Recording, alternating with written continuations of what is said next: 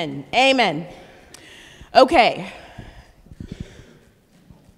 We are a training ground here in our church. That's what we do. We train you how to live your life. We train you how to train others how to live their life.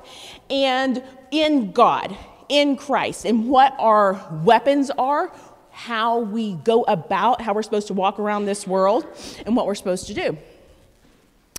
Today, we're going to address communion. Because we take it every single week here, which is not typical for most churches. Most churches, maybe once a month, sometimes not, maybe once a quarter. But we're kind of weirdos. And if you didn't know why, I want to tell you why. And here's why I want to tell you why. Because if you know why we do it here, then you'll know why you can also do it at home. And you will unleash the power that is behind communion. And it is life-changing. It is life-altering in the best of ways. But if you don't understand it, then you won't do it. And if you don't do it, then it's not going to work for you.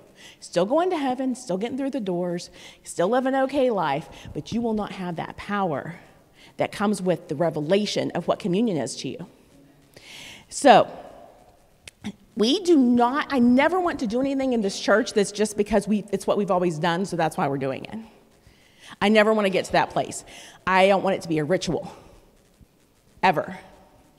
So we're telling you the reason so that it is definitely not a ritual. Wait, I did a pretty graphic. There you go. Isn't that nice? Yeah, I thought so too. The fights that we fight are not natural. The fights that we fight are spiritual. When you have... Let's talk about sickness in particular. When you have sickness that feels like a natural thing that's in your body, your back hurts, your toe hurts, your eye hurts, your head hurts, whatever it is, you've gotten the bad report. That is something physical that's happening to your body, but it is a spiritual thing that is happening. And so what we're talking about today is the communion for many things, but for healing of your physical body. And it is a beautiful, once you understand it better, it is a beautiful, you're not going to take it the same ever again. It is a beautiful representation, it is a beautiful, powerful authority that you have when you do it. And so this is what we're going to pull apart today. Now, what they call communion the Lord's Supper. They call communion the food that heals. I want to make a point. Sometimes God will give you things to do for your life specifically. He may say, don't eat gluten. He may say, eat more vegetables. He may give you specific, and we have people in this church that have been healed by listening to what God told them to do, what God told them to stop putting in their bodies or to put into their bodies. That goes along with this. I'm not negating that in any way. But what I'm saying is, if you think about it, back in Jesus' time, when he led his disciples in communion, everyone was on the Mediterranean diet. There weren't pesticides back then. And they were still sick and weak and dying. Why? Because, we live in a fallen world. But there is only so far that taking your nutritional, dotting all your nutritional I's, crossing all your nutritional T's is going to get you. Do not neglect that. We're not going to eat like a bunch of teenagers whose parents have left them for the weekend and a debit card. That's not what we're supposed to be doing. However, we need to make sure that we are incorporating this into it because this is more powerful than anything that you're going to be told to put into your body because Jesus told us exactly what to do. Now, in the Old Testament, the communion was shadowed by the Passover meal. So think about back in the Old Testament, the first Passover was when the plague was coming and the firstborn in every household was going to be killed. And so God told his people, through Moses, he said, you sacrifice a lamb, you take that blood, you put it on the doorpost, which is also the sign of the cross, across and down the sides. And you take that blood and you eat that lamb inside your homes. And when you do that, your home will be spared. Oh, I will tell you because it's in the scripture. I even have it for you. It says, now the blood shall be a sign on the houses where you are. And when I see the blood, I will pass over you, and the plague will not be on you to destroy you when I strike the land of Egypt. So this day, think about this. Remember this. This day shall be to you a memorial, and you shall keep it as a feast to the Lord throughout your generations. You shall keep it as a feast by an everlasting ordinance. Why do you think that he wanted us to do this? Why do you think he told them, I want you to do this now, and I want you to remember and do this consistently. This is going to be part of the feast process that they had to do every year. Why? Well, I'm going to tell you why. It is to remember what the salvation was for them on that day, and then in the future to remember the salvation of our Lord.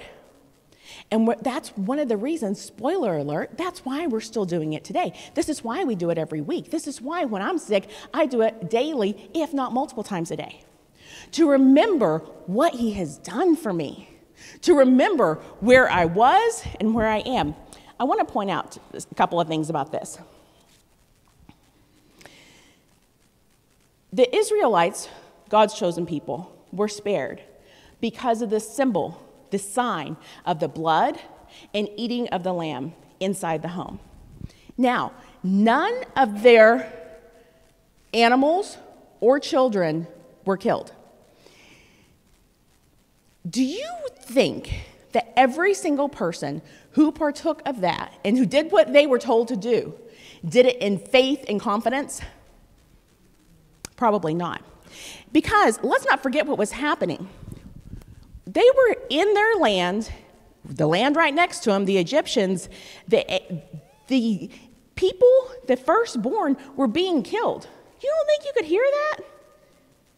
You're sitting there eating your lamb, your blood's over, and you don't think you could hear what's happening down the road?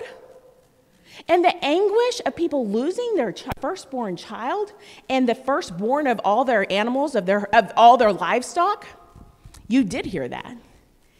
So what was in what you were doing was because God told you to. What you were hearing was what was happening to those who didn't. And what your head did not have to be in a perfect place. And I think this is important for us today because sometimes we put so much emphasis on you have to believe 100% right and never waver and never. And there is some truth to the fact that you need to believe what God told you in his word. There's absolutely truth, not some truth, that is truth. But you cannot put yourself under condemnation if some weird thoughts happen through your head in the meantime.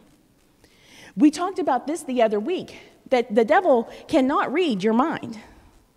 When those weird thoughts come, just keep your mouth shut about the weird thoughts.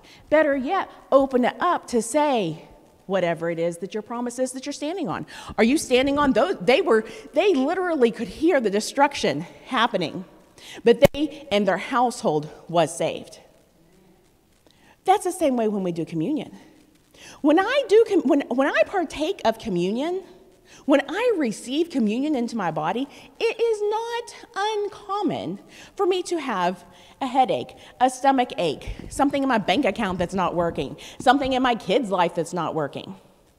I can see it, I can hear it, and my mind might try to take me down to that dark path, but I'm not going to be moved. I'm going to continue to do what he told me to do, which is stand on the promises and partake of communion.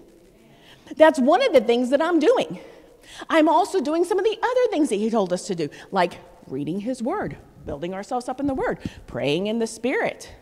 There's those other things, but today we're talking about this one thing because it is such a vast, it is so important. And you don't just have to do it here. Your posture is based in the blood, not in what you see, not in what you feel. And it says that, so what happened is, you remember the story. So this plague happened. Pharaoh said, get out. I'm done. Go. So the Israelites left. It is estimated that there were about 3 million of them. And it says in Psalms, he also brought them out with silver and gold, which is another wonderful part of the story. And there was none feeble among the tribes. Now, I don't know if you've seen some movies that talk up, that they look and they've got the old people on their little canes and they have them in their stretchers and they're just trying to get across. That's really cute, but it's not biblical. Because, see, my Bible says, and yours does too, that there was none feeble among the tribes. Now, how old are these people? Were they all young bucks? No, they were not. They were old, they were young. They were all the tribes. You had from babies to old people. And old was old back then. And they were slaves. They were working all the time. And there was none feeble among them. So that is how the Lord delivered, despite the movie. That is how they left and they walked into their next step of their journey, which was they were freed and they now started toward the promised land. Now, after the Exodus, after they left, then the Lord fed them, and he fed them with manna. And we're going to look at that. He said he rained down, I got real southern there. He said, and he rained down manna on them to eat, and given them of the bread of heaven. Men ate angels' food. He sent them food to the full. And that's beautiful, but the actual translation is a little bit incorrect, but guess what? It's actually better. What that translation, instead of men ate angels' food, it's supposed to read, men ate the food of the mighty. The food of the mighty. And that is manna from heaven. The food of the mighty is that manna. Well, here's what's good news for you today. We have not had manna that has rained down on the dew outside. I didn't see it in the yard when we came up because we don't need it anymore, because we have something better. Every day that manna was provided fresh. It says, and when the dew fell on the camp in the night, the manna fell on it. It wasn't even dried out. It was nothing like the communion that we're eating today. It was provided for them every day as they needed it, and twice on the day before the Sabbath, so that they were to get it fresh daily. Remember that. This is a type and shadow of communion for where we are today. It is provided fresh daily, like the mercies are renewed every morning. The communion is fresh daily. Their manna was fresh every single day. Every single day it was provided fresh. Jesus now is our manna. So you read what this says right here, and then you look at the beauty and how similar it's. When you read them together, there's no doubt that this is what it's talking about. Jesus said, I am the living bread which came down from heaven. If anyone eats of this bread, he will live forever. And the bread that I shall give is my flesh, which I shall give for the life of the world. Then Jesus said to them, most assuredly I say to you, unless you eat the flesh of the Son of Man and drink his blood, you have no life in you. Communion does not impart salvation. The Bible is very clear about how you're saved. You believe, you say it with your mouth, you receive him. That is how salvation happens. Salvation does not happen by communion. It is very clear, however, here that he's talking about that when you eat the flesh of the Son of Man and drink his blood, if you don't do that, you have no life in you. Now, you have eternal life when you receive salvation. This is talking about the life that's in your body. By what? By communion. This is how we reverse that curse. This is how your spirit is saved. This is how we get life into the body. Because we are a three-part being. We are a spirit, we live in a body, and we have a mind, soul, mind, will, and emotions. That's how those other parts, your spirit is living forever. As soon as you accept Jesus as your Lord and Savior, your spirit now lives forever. You never have to experience death again. Your spirit's living forever either way, actually, but you will live in heaven. You will never have to experience death again in your spirit. But this is how you get life in your body, in all the parts. In the parts that get sick, and the part in your head that gets kind of crazy sometimes, this is how you receive it. This is how you receive it. Now, I want to look at this overall story.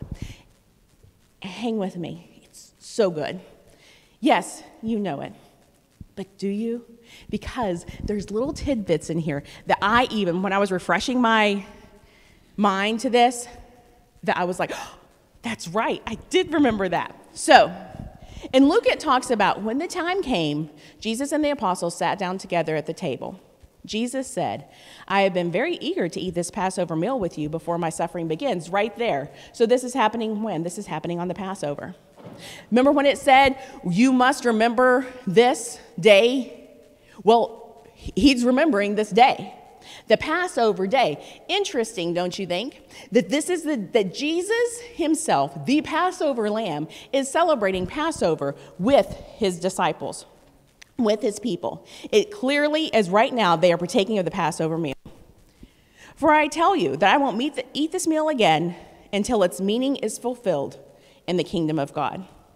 A type and shadow that's about to be completely fulfilled. The thing they've been celebrating every year is now fulfilled. Well, is about to be fulfilled. He took a cup of wine and gave thanks to God for it. Then he said, take this and share it amongst yourselves. For I will not drink wine again until the kingdom of God has come. He took some bread, gave thanks to God for it. Then he broke it in pieces and gave it to the disciples, saying, this is my body, which is given for you. Do this in remembrance of me. After supper, he took another cup of wine and said, this cup is the new covenant between God and his people, an agreement confirmed with my blood, which is poured out as a sacrifice for you. You know, it's amazing what you can see when you just slow down a minute and you don't just read it out of religion. The question is communion here a symbol only? Is communion just something that we're doing as a nice remembrance? Think about this as we're going through. And then he says, and as they were eating, Jesus took the bread, blessed it and broke it, and gave it to them and said, take, eat, this is my body. Then he took the cup, and when he had given thanks, he gave it to them. And they all drank from it. And he said to them, this is my blood of the new covenant, which is shed for many. So Mark is the book that is, so we read originally in Luke, but Mark is the most accurate gospel chronologically. And that's important here, and here's why. Because if we're asking the question, is the communion a symbol?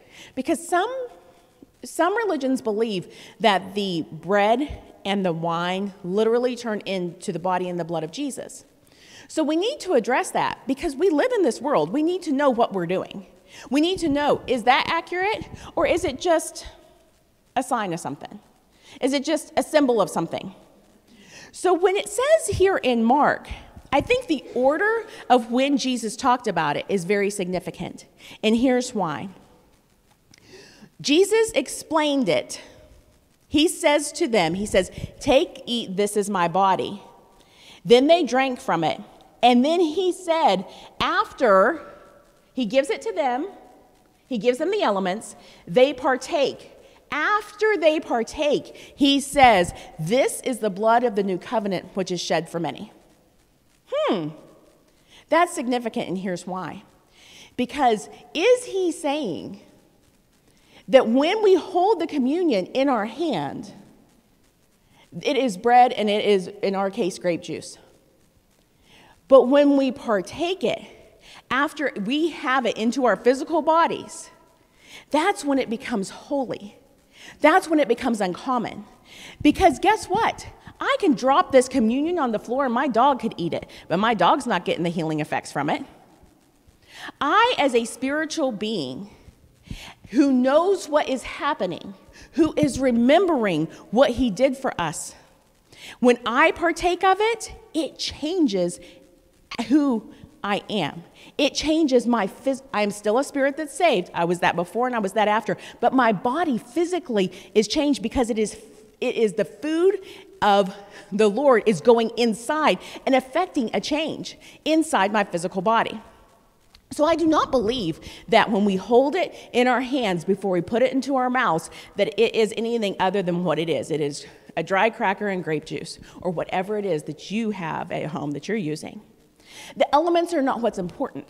So at that point, it is a symbol. But as soon as you partake it with the knowledge of what you're doing, it changes from a symbol to the uncommon, very holy elements of the Lord's body and blood. Let's read what Paul's account is. I'm going to read through it real quick, and then we're going to dissect it a bit. Because Paul was not there for the original time that Jesus was talking about communion. He was not there for the Last Supper. That's not what Paul's deal was. But Paul did find out about the communion from Jesus himself. He heard about it, he talked to Jesus about it, and now he's writing about it. And he's writing about it, context is key, right? So remember this when we're reading. Paul is writing to the church what I'm about to read into the church of Corinth. And they were a hot mess. They were getting a ton of stuff wrong. And they needed to be, some things needed to be explained to them, and they needed to get it right because they needed some help. So when Paul says here, "For I received from the Lord," that means that he wasn't there. He received it when he spoke with the Lord. "That which I also delivered to you." So he got it and he told it, that the Lord Jesus on the same night, and then he goes through what happened. The Lord Jesus on the same night in which he was betrayed, on the Passover, he took the bread, and when he had given thanks, he broke it and said, "Take, eat. This is my body, which is broken for you. Do this in remembrance of me." In the same manner, he also took the cup after supper, saying, "This cup is the new covenant in my blood. This do as often as you drink it in remembrance of me. For as often as you eat this bread and drink this cup, you proclaim the Lord's death till he comes." Did you notice, though, and one of the things I want you to pay attention to, is he is quoting, and then he's explaining. So now he is explaining, he is saying, "For as often as you eat this bread," Church of Corinth, as often as you drink this bread, as you eat this bread and drink this cup, you proclaim the Lord's death until he comes. We're going to circle back to that because it's good. "Therefore, whoever eats this bread or drinks this cup of the Lord in an unworthy manner will be guilty of the body and the blood of the Lord." And that right there is why I passed up communion multiple times when I was a kid. Because I figured, that's bad. I don't know much, but that's not good. Even when I was little, because we took a time in our church service, and we sat there with our heads down and our eyes closed, and we examined our hearts, and we were like, okay, is there any sin in us? Is there anything that I haven't asked the Lord to forgive me for? Is there anything that I've done this week that is bad, or this month, or this quarter, because we didn't do it often? Is there anything at all? And I would have to let that communion go straight beside me, as I was sitting next to my mom, by the way. So then there was a talk after. "Kimberly Michelle, what's up? What sin have you done?" Because she didn't have a revelation of it either. Not then. She did before she went to heaven, but she didn't then. So she was going to try to help me out of whatever it was, which was a kind thing to do, because what did I know? I was just a kid. But let's not forget, I went to Christian schools up until high school. So we were being taught every day what these things meant under the law. So I was pretty good at the law. And so was Mom, because she taught there too. So, yeah, that was uncomfortable, to say the least. And in high school, I'll be honest with you, I just faked it. I was like, no, nothing wrong with me. Here, take it. No problem over here. Thank the Lord he does not judge us for stupid stuff that we do. "But let a man examine himself, so let him eat of the bread and drink of the cup. For he who eats and drinks in an unworthy manner eats and drinks judgment to himself, not discerning the Lord's body. For this reason, many are weak and sick among you, and many sleep. For if we would judge ourselves, we would not be judged." That sounds really simple, doesn't it? "But when we are judged, we are chastened by the Lord, that we may not be condemned with the world." So when it says in the yellow, "For this reason," if you look back, "For he who eats and drinks in an unworthy manner eats and drinks judgment to himself, not discerning the Lord's body. And for this reason, many are weak and sick among you." Context, let's not forget. Context is key. Let's start from a little bit before that verse because it says, Paul talks about what they're doing. If you go before what I just read, it talks about, therefore, this is Paul talking to the church. It says, therefore, when you come together in one place, it is not to eat the Lord's Supper. This is what they're doing. For in eating, each one takes his own supper ahead of others, and one is hungry and another is drunk. They were not discerning that the Lord's Supper was anything different than what a regular meal was. They were doing it drunk. They were getting drunk off the wine. I told you they were a hot mess, and they were a hot mess. So this is who he's talking to. Like, this is Corinthians 11. And what am I reading from? I'm also reading from Corinthians 11. This is 20 and 21. I started at 23. It's right there. He's talking to the same people. So when you know that that's who he's talking to, then you can better understand why he's saying the things that he's saying. Context is key. So when you go forward and you go through and start to read it, and in the same manner, he took the cup after supper, saying, this cup is the new covenant in my blood. This do in remembrance. This do as often as you drink it in remembrance of me. Okay, in remembrance of me. When you take the cup, it is not just the ritual. It is when you take the cup and when you take the bread, you're going to do this remembering him. Remembering what he did. Remembering what he did for you. Remembering the blood that saved you. Remembering the body that was broken for your healing. That is what you're doing when you do it in remembrance of me. That is key in what we're talking about. The Old Testament depended on your works. The New Testament depends on his blood. That's how we can be where we are today and not be perfect and still live in a better place than what the people did before us, than what the Old Testament people did. Because now he no longer sees our sin. Because of why? Because of the blood. He no longer judges us. Why? Because of the blood. But look at this. It says, for as often as you eat this bread and drink this cup, this means every time that you do this, you are proclaiming the Lord's death until he comes. I have read over that and I've said it multiple times. And I've led communion a lot in this job that I have. And I kind of go over, you proclaim the Lord's death until he comes. Yeah, that's great and that's wonderful. But did you know that it's like you are proclaiming that the Lord died for you. It is like the will. You are proclaiming that this was done for us 2,000 years ago. You're proclaiming that with this, it's as if he just died for what you're proclaiming.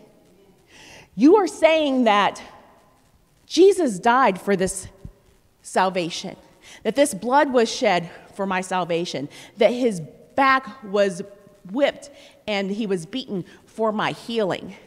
By taking communion, you are proclaiming that between now and the time that he comes.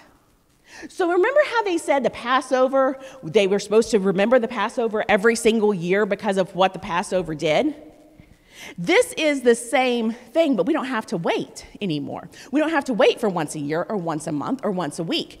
Every time you partake of communion, you are saying, I remember what he did. And I am saying that in my body, this is now present, and this is a done deal. This is no longer something that's going to happen in the sweet by and by. This is something that is alive in me right now. And you don't have to think about it again. You proclaim the Lord's death every single time when you remember him. This is how we show God our love.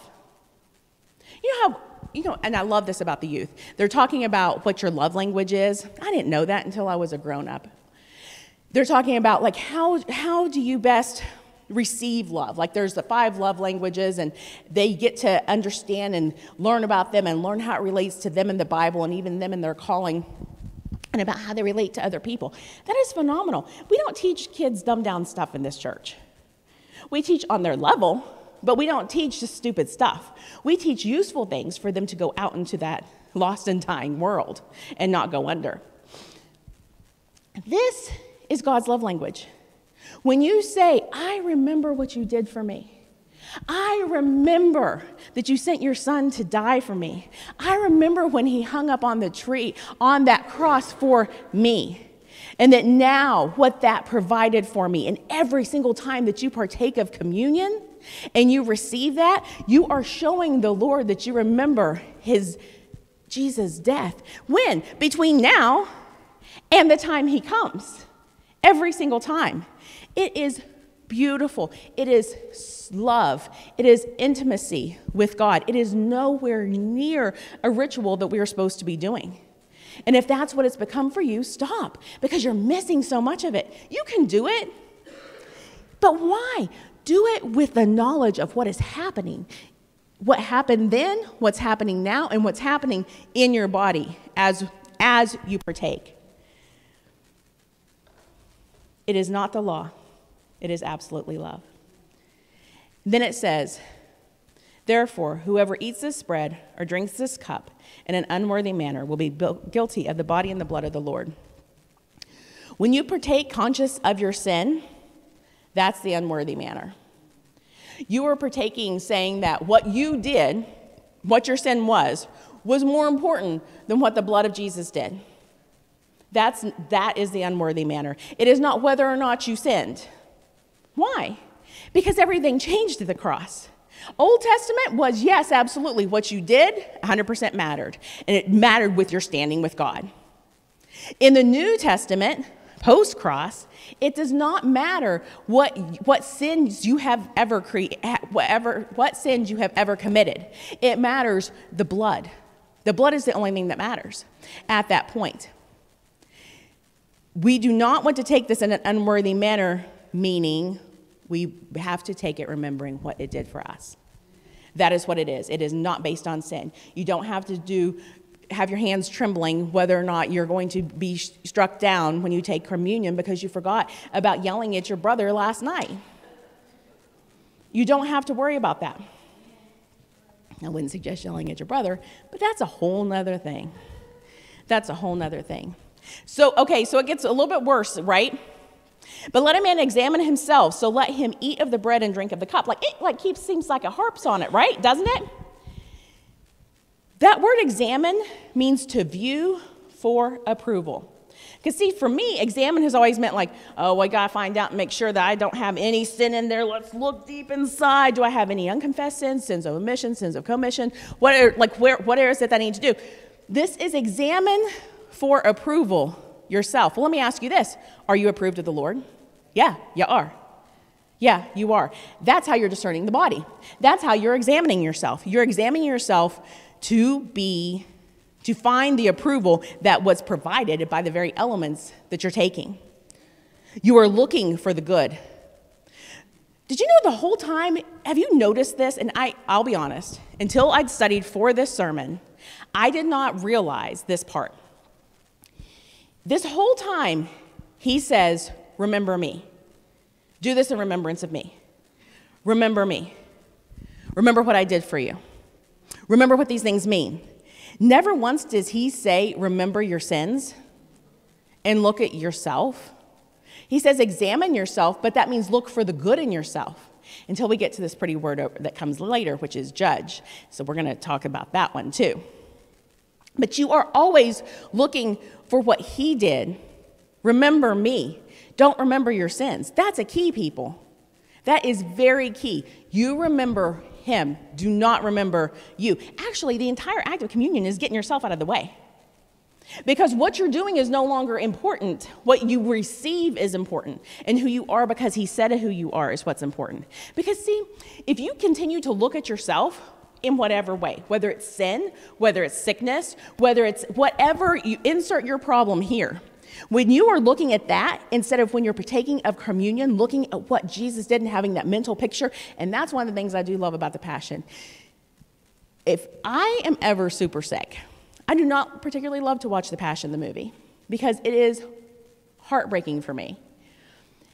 But when I'm really sick, I do watch it, and here's why. Because I can see the love that was in it. I can see that he overpaid for my sickness. He overpaid for my sin. And it reminds me that my little piddly stuff is nowhere near what he did for me.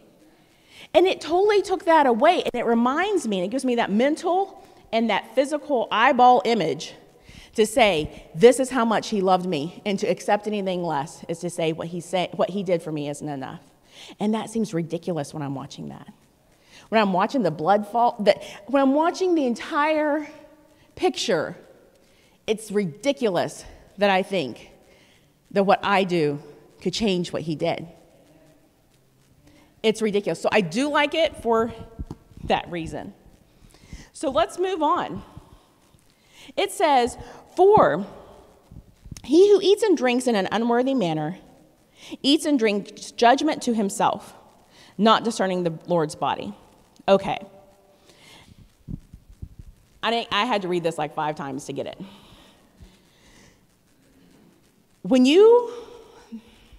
He who eats and drinks in an unworthy manner, and we talked about what that is, when that is paying more attention to what you did rather than what he did, when you were not remembering what he did for you. But when you do that, you drink judgment to yourself. That does not mean that you will be judged. If you go back into the Greek, the Hebrew, the Greek, when you look at those words, it's talking about that you were judging yourself. It doesn't talk about the judgment comes from God. And it even says it. You eat and drink judgment to yourself because you are aware of the judgment that should be on you. Why? Because you're not discerning the Lord's body. That word discernment there means you're not distinguishing. You're not separating. You're not separating the cup, and you're not separating the blood and the body. And that's important. And then it says, here's some more judgment. For if we would judge ourselves, we will not be judged. But when we are judged, we are chastened by the Lord, that we may not be condemned with the world.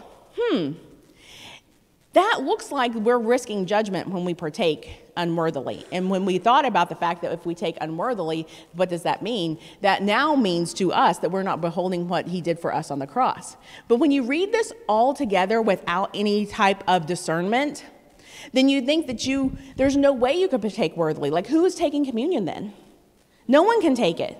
If you go through all these things and you have to judge, first of all, we should be taking a lot more time before communion if we have to do all this stuff.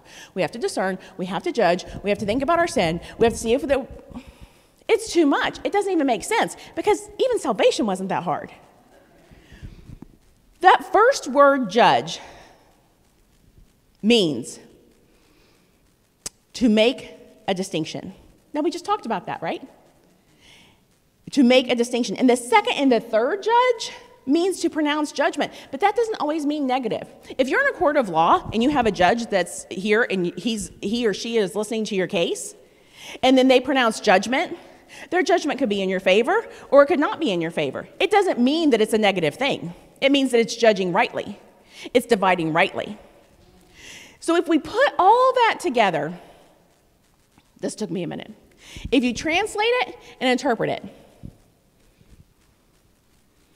and then that means this. If we distinguish ourselves from the world by partaking of the Lord's Supper, judging ourselves healed because of Jesus' body and forgiven because of Jesus' blood, we will not be subject to God's correction. Now that makes it plain. Sometimes the English that's translated to and the English that we know today, they don't completely match up. But when you go back to the original, this is what it means. You have to judge ourselves healed. Judge what he did complete. Not judge what you did that's not complete. Because your eyes don't need to be on you, they need to be on Jesus and what he already did. And then if that happens, then you're not subject to God's correction. Well, what is God's correction here? Well, he's correcting you about not judging yourself already healed. It's not eternal damnation judgment that we know, like the great judgment day, which if you're a Christian, you're not even going there anyway. We will not be subject to God's correction. What's God's correction? If you think that you're not healed after what I did for you, let me show you what it is I did for you. Let me remind you in my scripture what I did for you. Let me show you, because you are going down this wrong path, let me gently pull you back over and show you what it is that has already been done for you. And he does that through his word. He does that through teachings. He does that through that inward witness. Because if you really sit with this for a minute and you go through your old self when you would think about communion and you would read these scriptures, as you're reading them, you get that in your spirit when you're reading it. When you read it in the light of what you used to know, it doesn't even feel right based on the God that we know now. It doesn't feel right coming out of, in that way, it doesn't feel right coming out of Jesus' mouth when he's talking about things. But let me remind you that what Paul is doing is he is talking to a church that is having problems with this. He's talking to a church that is not treating this with respect, that is not honoring this. Jesus is not the one who said you're drinking damnation to yourself. Paul is the one who said that. But when we get up here and we talk about communion and we're like, okay, well, it's found in multiple scriptures in the Bible, and we pull them out and we forget the context of where it was said, then your mind just goes to the worst thing, because that's what we do. But we need to go back and look and pay attention to what the context is, because the context brings revelation, and that revelation is going to bring you freedom every time. We are to remember the high price that Jesus paid. In 1 Peter 2:24, we almost anybody who's ever prayed for healing probably knows Isaiah 53:5, 1 Peter 2:24. Those were maybe the first scriptures I ever learned in my whole entire life. It says, "He who bore our sins in his own body on the tree, that we, having died to sins, might live for righteousness, by whose stripes you were healed." If you even put that against what we just read, it doesn't even make sense. The Bible is saying that he bore our sins in his own body. Dramatic pause. He bore our sins in his own body.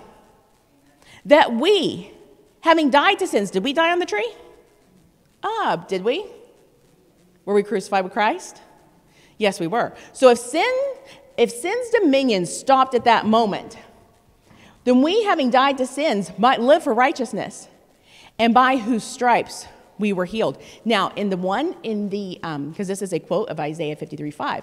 In Isaiah 53:5, that's what it says. In 1 Peter 2:24, that stripe, because this is after he went and he bore our sicknesses, he went on the cross. He was beaten and bruised for us. That word stripes is actually wrong. It is supposed to be the word stripe, singular. And why is that? We have no children in here. That's because there was no skin left. Stripes indicates a delineation between, so you could see marks, which is something that the Passion shows, that there are these stripes that are on his back. Well, it's not. He had no more skin left on his back, because all of our healing was provided. All of our sickness and disease were put on him. And he was beaten and bruised for our deliverance. So much so that there was nothing left on his back. And then we're saying that we need to examine ourselves and make sure that we didn't have some ill thought about our husband last night, or this won't work. It doesn't even make sense. It doesn't even make sense when you read it in context. It doesn't even make sense anymore. But here's the problem. Religion, and I'm not going to point out any particular religion, but religion likes it, and here's why. Because if you examine yourselves and you make sure that you're acting right and you're doing right and you do all the things that you're supposed to do and take all the tenets of the church and make sure that you're doing them to the best of your ability, now you are under control. But here's the beauty of God. The beauty of God is that he has you under his control when you relinquish your control to him, because you're walking in grace, because you know, because the Bible even tells you that the strength of sin is the law. That same Bible that they're trying to control us with says the strength of sin is the law. When you are told 100 times you can't, then that is the thing that you're going to do. But if you're going to say, you don't have to do that because I provided a better way for you, then you're going to walk toward the better way. Immediately? Maybe not. Eventually you're going to get there, though. We need to start knowing why we do what we do. Why are we doing communion? Why are we doing it consistently? Why do you need to do it all the time? Why do you need to have a revelation of it? This is why, because it changes from something that was meant to control you to something that was 100% meant to free you. That is why we're talking about it. That's why we do it all the time. Every time we meet, this is what we do. When we meet on Thursday nights for Bible study, we partake of communion. So, in John it says, I am the bread of life. He who comes to me shall never hunger. Now, that's Jesus saying, I am the bread of life. Pardon me. How is bread made? Well, you have wheat, and you take it and you crush it, and you knead it. Yes, absolutely. And you sift it and you pound it. And that speaks of Jesus suffering for us. He is the bread of life. He suffered for us so that we don't have to suffer. Because we have two elements of communion. We have bread and we have wine. Well, how is the wine made?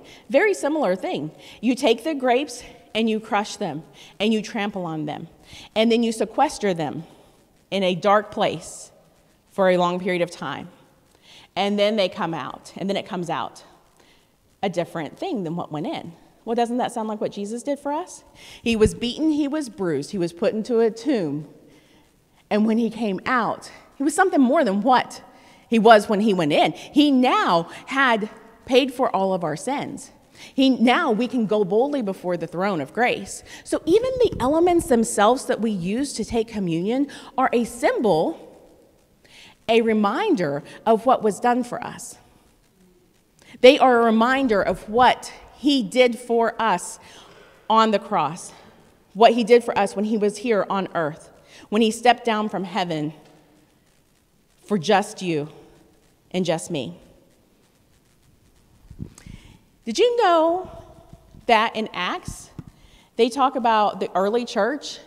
So continuing daily with one accord in the temple and breaking bread from house to house, they ate their food with gladness and simplicity of heart. They would gather to take communion. The early church would gather for that reason. But sometimes we're adding it as an add-on, as an extra, as a bonus to what we have in our regular church service. What he did for us is the reason why we have church. Remembering that is the reason why we exist. Partaking of communion with the memory of what he has done for us is powerful. And it's not an aside. It is the main reason. They took communion every time. When you have an ailment in your body and you partake of communion, when you partake of communion, you take it with the idea of what communion is, which is a representation of what Jesus did for you. And you remember, when you take it and you hold it in your hand and you remember and you thank God for it and you thank him for what he did and you put your mental picture in about what he did for you on the cross. And you thank him for the healing that is starting, that happened 2,000 years ago, that you are receiving now. As you put it into your mouth and as it goes through as a healing salve through every cell and sinew in your body. That is powerful. When that's what you're doing, healing has to come. When the doctor prescribes you medication, you're taking it what? Once, twice, 3 times a day?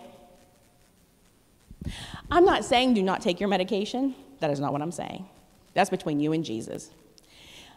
I'm not saying that you're a worse Christian. Healing comes whatever way. But do not neglect also taking communion. Because none of those things, whether it's good food, whether it's good medication, whatever it is, they don't work as good as what communion works for you. Communion, when I have an ailment in my body, I take it more often than when I don't have a sickness, because I'm going to remind myself. And I take it when I take my medication. You take it whenever you want. But if I'm taking antibiotics 3 times a day, then I'm taking communion 3 times a day. Why wouldn't I? Because I'm going to remember. It's great to say, oh, this antibiotic's going to heal me. That's great and wonderful. take your antibiotic, but also take what Jesus did for you. And every time. And you can do it at home because we've already talked about the elements are not anything in particular special until you partake of them. Do not be discouraged. We have many, many testimonies about people getting this revelation of communion, and they are healed. Many people, they're healed instantly, and that's great and that's wonderful. Sometimes that's not how it works. I don't know that in my mature Christian life I've ever been healed instantly. My healing happened 2,000 years ago, but did I ever see the manifestation of it immediately? I don't know that I have. I have felt better, though, and then the next time I feel better, and the next time I feel better, and the next time I feel better. So do not be discouraged if you take, because sometimes you'll read these testimonies and you're like, oh, these are great, these are wonderful. All I got to do is go home and take communion real quick, and then we are ready. That absolutely could happen. But if it does not, the Word of God is still true, and He still healed you, and healing is still your portion. And believe every time that you take your communion that He provided for you, that you receive it in the way that it was intended. In the Old Testament, covenants were often solidified by breaking of bread, by a covenant meal. This is our covenant meal. This is an outward sign of what Jesus did for us. We know that it's a sign actually of what happened at the Passover, about the salvation. In the midst of death and destruction, salvation was available to the children of God. In the midst of despair and of anguish, salvation was available to them. Look around the world. We're in the same situation as what they were then. Between school shootings and plagues and pollution and train derailments, all the stuff that's happening all around us. But we are saved. We do not have to live like the rest of the world does. And I'm going to leave you with one more scripture. Because we've talked about what communion is, what's a representation of the Passover being fulfilled. We talked about how Jesus said to do this between now and the time that I come. We talk about exactly what it is, the body and the blood, and that it changes when it enters your body, and it changes who you are and the circumstances that you're dealing with.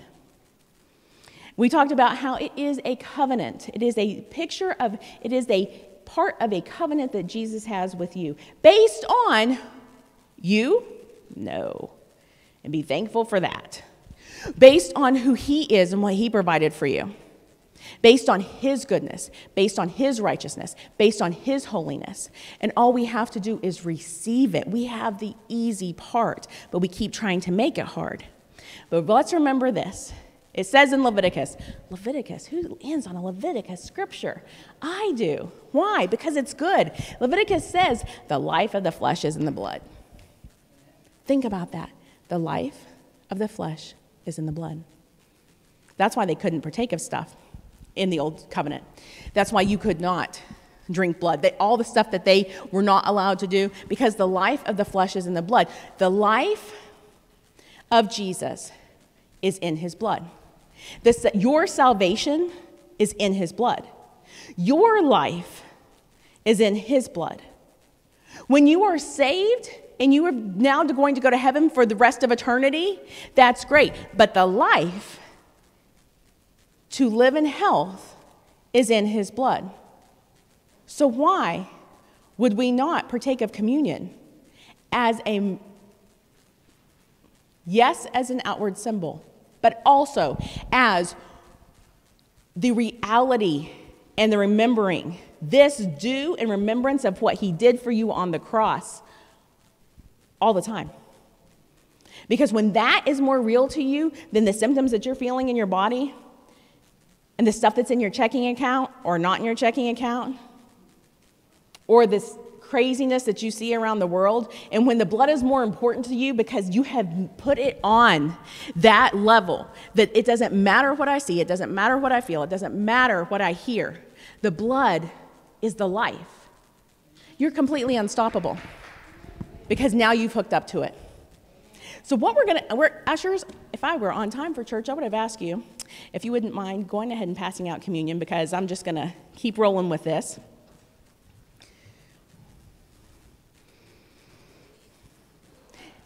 That is a beautiful revelation. You know what? He has made it so easy for us. I encourage you that when you are home and you want to partake of communion, remember what we talked about today. Read the scriptures with the new light that we talked about today. Read this as not something that you have to judge and make sure that you are right. It is what you're partaking of is your freedom. What you have is freedom. You have everything that he bought for you. You have his body that was crushed for you. You have his blood that was spilled out for you. That is powerful.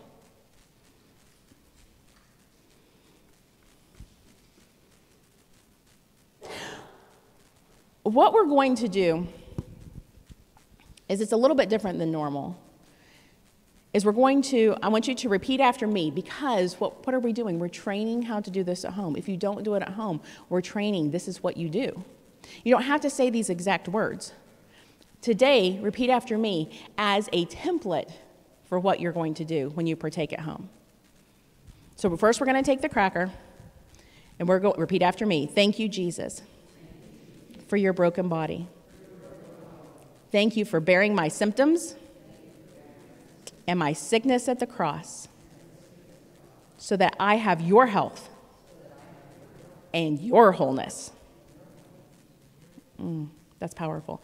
I declare that by your stripe, the one that you bore, the lashes that fell on your back, I am completely healed. I believe it. I receive your resurrection life in my body today. Take and eat. Amen. Ooh. Amen.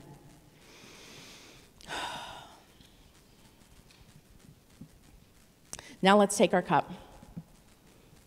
Thank you, Jesus, for your blood that has washed me whiter than snow.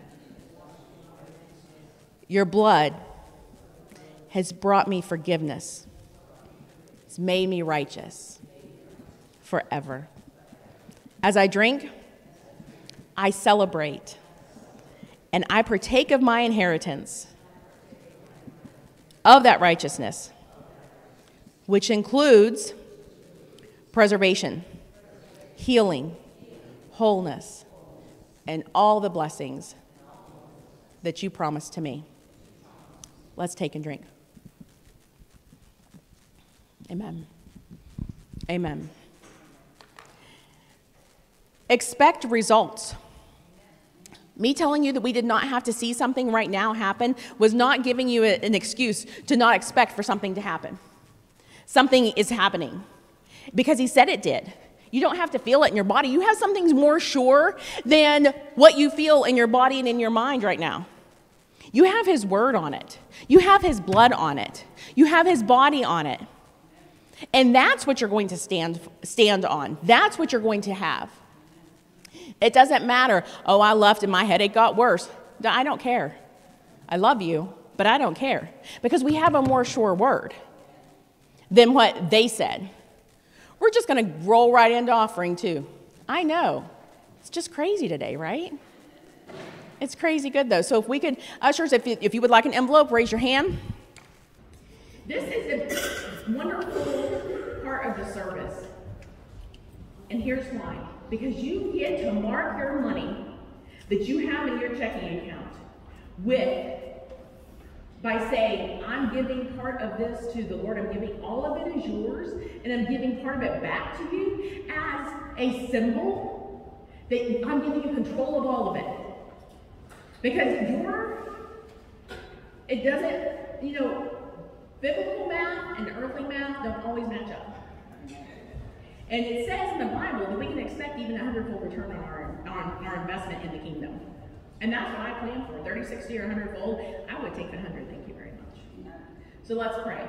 Father God, we come to you in the name of Jesus. Lord, we thank you for this opportunity that you've given us in this way that you've given us to give back to you in some small way.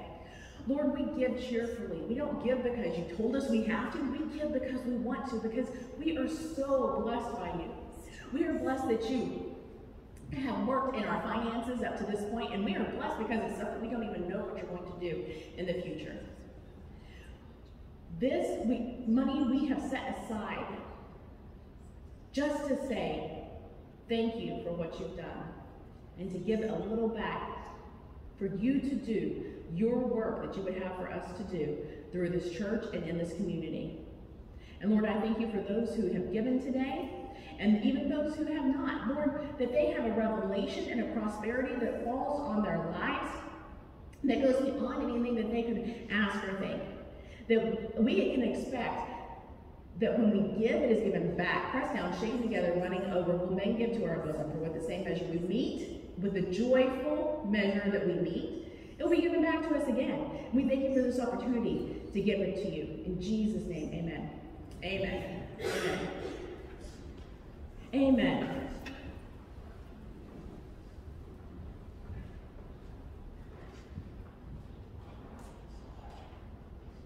It is a good day. It's going to be a good week. It's already a good week. You just haven't seen it yet. That's right.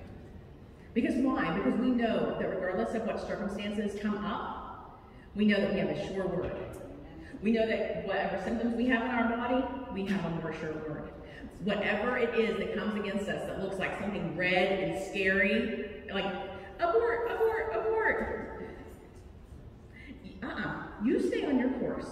You stay on the course that God told you to stay on, regardless of what it looks like. Sometimes it means that you're on the right course. Sometimes when you're going down the road and you have a great victory, immediately something will happen that looks really negative.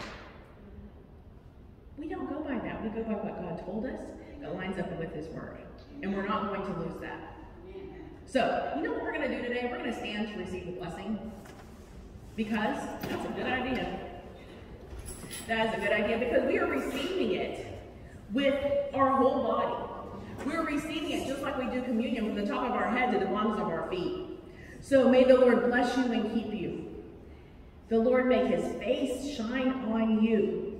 Think about the Lord's face shining on you. In your darkest times, when you don't see a way out, when it looks completely dark, and the only thing that you think you can see is the train that's coming straight at you, no, the Lord's face shines on you. He is gracious to you. The Lord will lift up his countenance on you and grant you a peace that passes all understanding, that you are walking in the midst of trials and tribulations, that you have no idea how that smile is on your face and the song is in your heart. It's because God has put it there.